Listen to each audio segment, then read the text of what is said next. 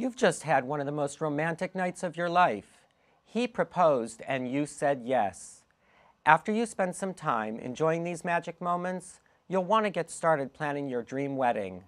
Hi, I'm Wayne Gernick, and I've worked with hundreds of brides helping them plan their weddings with style and ease. Did you know that according to The Knot, the average wedding costs around $27,000, and the average engagement length is 12 months? That's a lot of time and money spent on this one event. So how do you prevent yourself from becoming overwhelmed? First, don't forget that your wedding should be a reflection of the two of you. Your personality should shine through on that special day. Whether you realize it or not, by sharing your story, you can provide insight to a wedding planner about your dream wedding.